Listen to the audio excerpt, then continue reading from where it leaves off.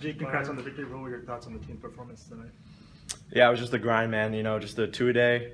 Right after Friday, had a great game Friday. You know, you could tell last 5 minutes, everyone was exhausted. You know, I had to. Luckily, I got a little touch on the one hit the post, but other than that, you know, it was a great team performance overall. What did you learn from the team in those final few minutes when the pressure was on? That we have heart, determination, selfless spirit. You know, like things Ken teaches us every day. Other than that, you know, just grind it out. How are you adapting to your role? I mean, obviously it's been a couple games now. Yeah, you know, hopefully it keeps going. But other than that, you know, just gotta train well, work hard every day, and just keep going.